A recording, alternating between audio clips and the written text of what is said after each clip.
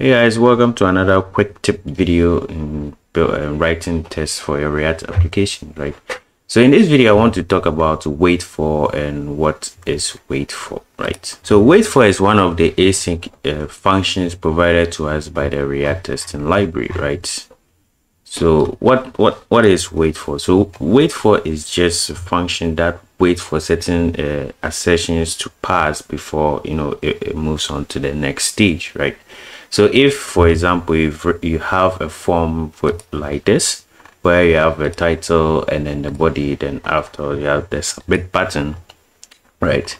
And then the user enters the submit, like fills the forms and hit the submit button. You know that it's an asynchronous operation because it's going to be sending that data somewhere to the internet or wherever it's supposed to go, right? And that takes time, right? So when writing tests for those ones, you need to asynchronously wait for some of these events, right? So that's most of the time that's what you're going to be using the waitFor to do, right?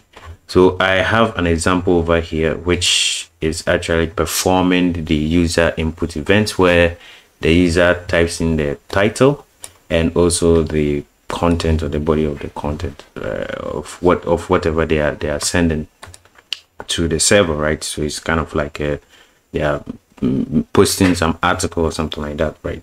So once they fill in the forms and the submit button is active, because we don't want to submit an empty form, right?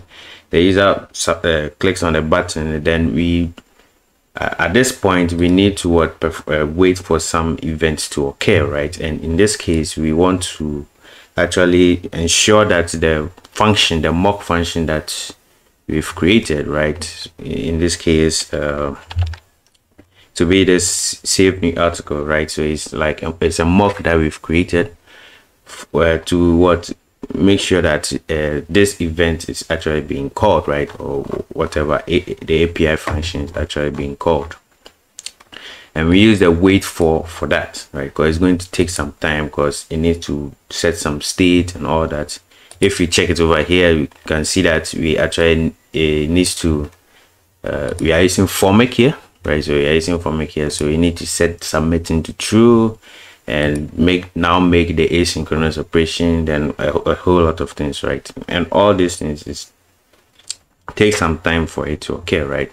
So that's why we are putting it inside the waitFor.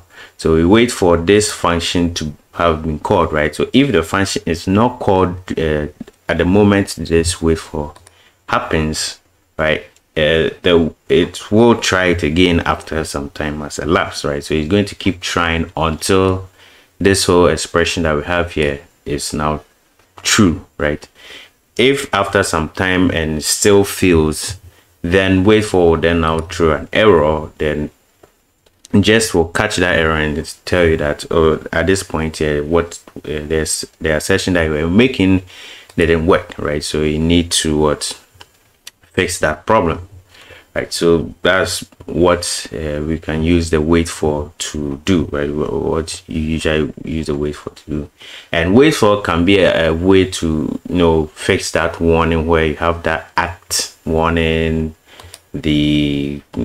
from jest, or when you're performing some state update and it's not done before you perform an assertion, and it throws a warning to the console. They just it's